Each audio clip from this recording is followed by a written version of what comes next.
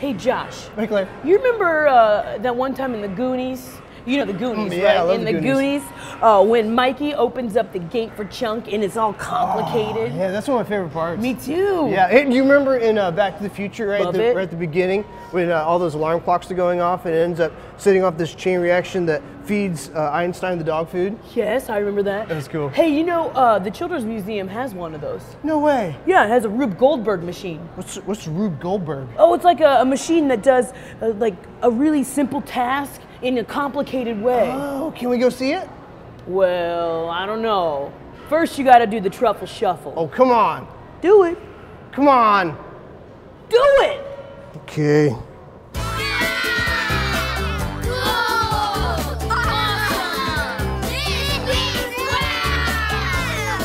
So this is the ball machine. Oh, I love this thing. Yeah, it's also a Rube Goldberg machine. Now who was Rube Goldberg? Well, he was an American cartoonist who was known for his drawings of gadgets, really complicated gadgets that did really simple things. Oh, and I think doesn't Purdue University do a national competition of Rube Goldberg? They sure do, yeah. Hey Josh, if you built a Rube Goldberg machine, what would it do for you? Oh, good question. I think I would have it make me toast.